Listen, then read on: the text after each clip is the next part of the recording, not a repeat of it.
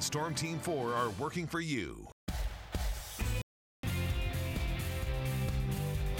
Exclusive Oprah on Bill Maher's use of the N-word. Welcome to Access Hollywood, the weekend edition. I'm Liz Hernandez.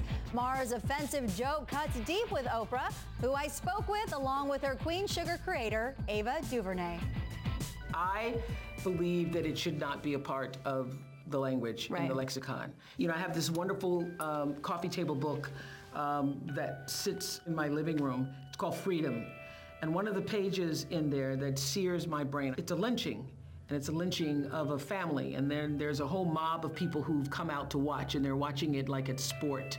And I always think about that family. And I actually had this conversation with Jay-Z when he was saying, we can take the power back. We can take the power out of the word. We're changing the power. I go, you will never change it for that family. Right. You will never change it for the people for whom it was the last word they heard when they were hung, or they were dismembered, or they were, you know, degraded. So I now know it's an argument I'm not gonna win.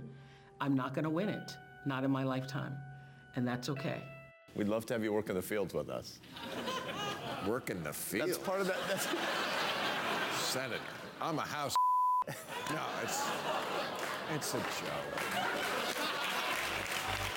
It may have been a joke on Real Time, but no one is laughing. Here's the backstory. While talking with Nebraska Republican Senator Ben Sasse on his show, Maher dropped the N-word. It ignited a firestorm of controversy, social media exploding. Common, who was honored at the 16th annual Chrysalis Butterfly Ball, said Maher's use of the racial slur is not okay. It's inappropriate for someone to use that, a white person to say that on television. It's just, or in person or anywhere. It doesn't feel right. You got to know that that's not the right way to communicate, and that ain't, it's not acceptable. It's just not. Bill Maher did apologize, saying he regretted his use of the offensive word. HBO called his comments completely inexcusable and tasteless. And Nina Parker joins me now. All right, so the hashtag Fire Bill Maher is now going viral. So what do you think? Should he be fired? What are the consequences that he should face? I think this is a little bit different than the Kathy Griffin situation, because she works for a news organization. He works for HBO, that's more cable. It's a little bit loose. And we know what we're getting into when we deal with Bill Maher. We know he's a little bit edgy. This was way over the line. It makes me feel like he uses this word because it flew out of his mouth so effortlessly. But I think, I don't know if firing him is the right choice. Oftentimes we punish people by taking something away.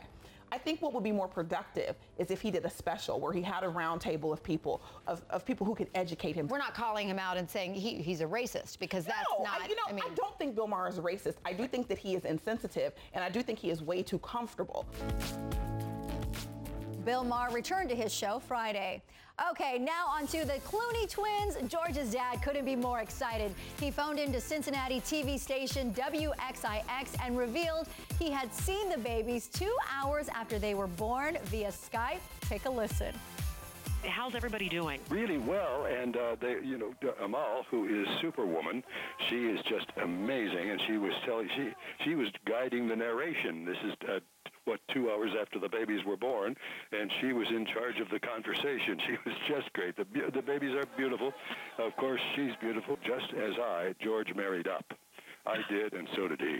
She has just been telling us last week that she was big as a house. Of course, for her, that's a very small house. Yes, exactly.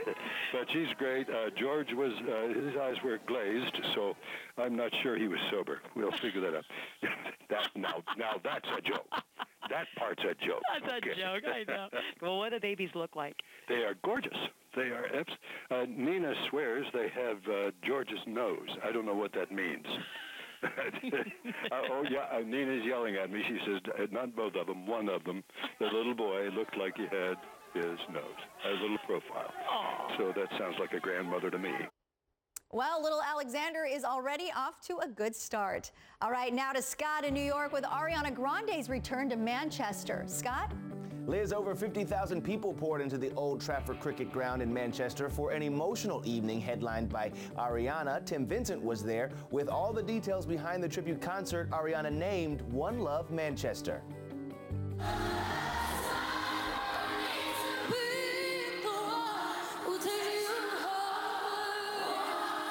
Ariana and the crowd chime in for a powerful yet poignant One Last Time. That song was Ariana's encore the day of the Manchester concert terror attack and has been re-released to raise money for the 22 victims and their families.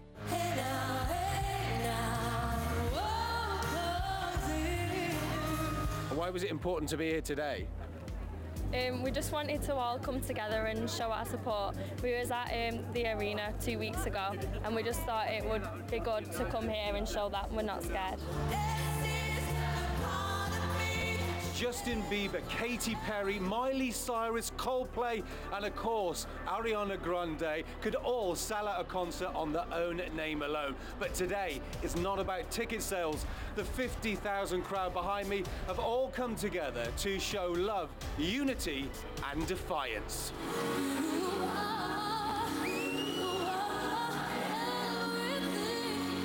In one of the more touching moments, Ariana comforted a 12-year-old girl who's part of the Parswood High School choir. 2 students from that school survived the May 22nd attack. Justin Bieber was overwhelmed with emotion while on stage. God is in the midst, no matter what's happening in the world. While Bieber addressed the crowd, cameras captured a Manchester police officer happily dancing with a group of children. The benefit concert was a mix of tears and tight security, with hundreds of armed officers patrolling Old Trafford Stadium. Tonight has actually shown, I think, everyone in Manchester and everyone else around the world how strong we are and how well they mess with the wrong place, really. Tonight is all about love, am I right? Ariana did 2 songs with her boyfriend of 4 years, Mac Miller, and engagement rumours started to fly when fans noticed the giant sparkler on her ring finger. But gotta put that rumour to rest, Ariana has worn that ring many times before.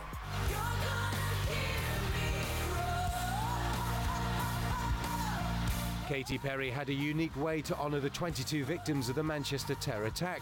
She wore a dress with their photos in the shape of a heart on her back and also on her neck and cuffs. The 3-hour tribute went off flawlessly, and a very grateful and emotional Ariana closed the show with her moving rendition of Somewhere Over the Rainbow.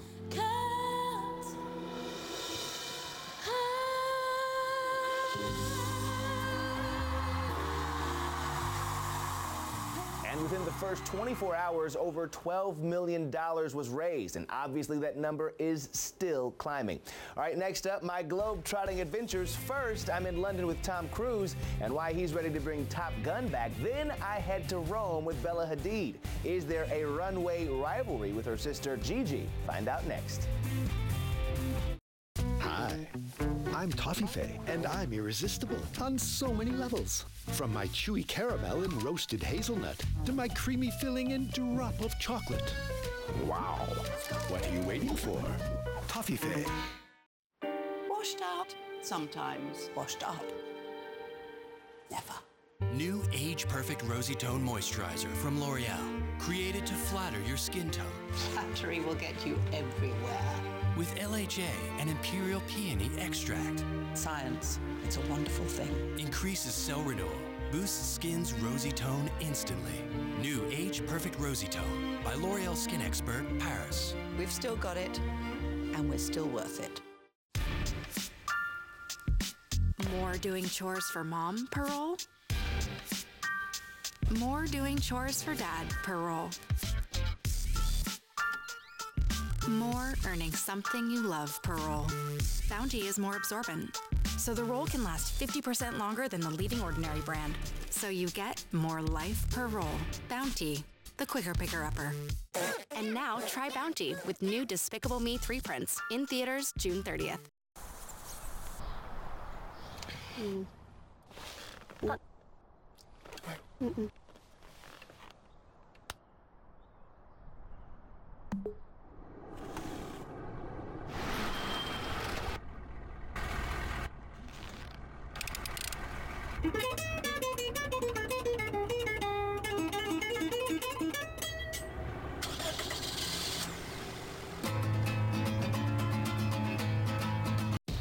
With Advil, you'll ask, what twisted ankle?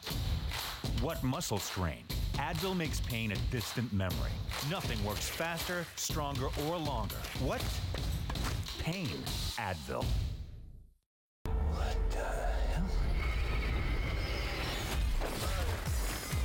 plane ride I'd like to take, not even with Tom Cruise. But he does reinvent the Mummy franchise in a fun, action-packed movie. I was in London with Tom, who not only talked about bringing the Mummy back, but also about finally getting to work on the sequel for Top Gun. Is this the former guns coming back with a new crop of? You just got to see it. I can't talk about it. You just got to see it. It Give me really something. is. You got to. What okay, are you? There's going to be aircraft carriers. Yes. There's going to be jets. Drones. There's going to be jets. Drones. There's going to be jets. Aviators are back, you know. The need for speed. We're going to have big, fast machines, and it's going to be a competition film. Like the first one. And it's not going to be called Top Gun 2. It's called Top Gun Maverick. So I didn't want a number. You know what I mean? Yeah. You don't want a number. No, I agree. You don't need a number. Top Gun Maverick will begin shooting within a year, and it's another reminder for Tom that he has the best job on the planet. I remember doing taps when I was 18 years old and thinking, if I could do this the rest of my life, I will never take it for granted, and I will be very grateful. You know, and because it's what I've wanted to do my whole life since I was 4. I saw her. She is real. And now Tom is bringing a childhood love back to the big screen with The Mummy, in which he has unearthed a whole new franchise. Look, I love monster movies ever since I was a kid. You know, I saw the original Universal Pictures, and you know, in black and white on television. You know, when I was little, and to have the opportunity to be part of this dark universe and to help create it, I could not pass this opportunity up. And later, what Tom told me about Zac Efron wanting to be in the next Top Gun. But now, to my exclusive interview with Bella Hadid. I accompanied the supermodel to Rome, where I discovered that looking glamorous and being exquisitely dressed is just a typical day for the fashion world's rising young star. Every single job that I get, I'm still shocked, and I never take it for granted, and I always just feel like, you know, we all work our butts off. She's clearly the Bella of the ball, and I was with the 20-year-old in Rome where she strutted solo down the iconic Spanish steps for Bulgari. In just 2 short years, the baby sister of supermodel Gigi Hadid has come into her own on the catwalk, yet none of the fame and $12 million fortune has seemed to go to her head. Women's Wear Daily said you were the runway model of 2017. I mean, that's a huge thing. Do you care, though, about the accolades? Is it just about the work to you? Is it just about landing the gig? Well, things like that, it's crazy. I would never say, you know, it's my year. There's so many incredible models and so many hardworking people that, you know, we all put in effort to make this a great year. One of Bella's biggest moments was getting her wings, walking in her first Victoria's Secret fashion show with Gigi in Paris. I love it. Oh, wasn't she amazing? You both. You killed it. I already texted her a picture. I was like, Gigi, you killed it. And she was like, that was 2 hours ago. You. You're the one. The sisters were thrilled because their proud parents, developer Mohammed Hadid and former Real Housewives of Beverly Hills star Yolanda Hadid, who is battling Lyme disease, were both there. Victoria's Secret. This was a major moment, not just for you, not just for your sister, but for your mom, too, right? This was incredible because, you know, we've always wanted to do VS. We've always wanted to be VS together. Right. And for my mom to be there and my dad to be there was incredible. But my mom, you know, she's been sick for a really long time. I think this was one of the first times that she actually came to something in a long time. So we were really happy. You and Gigi, you're in the same industry. Yeah. Do you ever go up for the same gigs? Is there some sort of kind of friendly competition there? The thing about Gigi and I, and what my mom also said to us when we first started working was, you know, this is your job, and it's not about you as sisters. We do a lot of things together, but also our looks are completely different. Couldn't be more different. Yeah, so I you know, at the end of the day, I have to be like, maybe they didn't want a brown-haired girl with blue eyes. They wanted, you know, a blondie, you know, with tan and features, and Gigi's so beautiful, so if she ever gets a job that I don't get, I'm like, you know, take it. Bella is keeping busy as the new ambassador for Bulgari's fall campaign and launching its new fragrance, Goldea, the Roman Night. You are the face of the new Bulgari fragrance. How does this feel right now? I'm holding the gold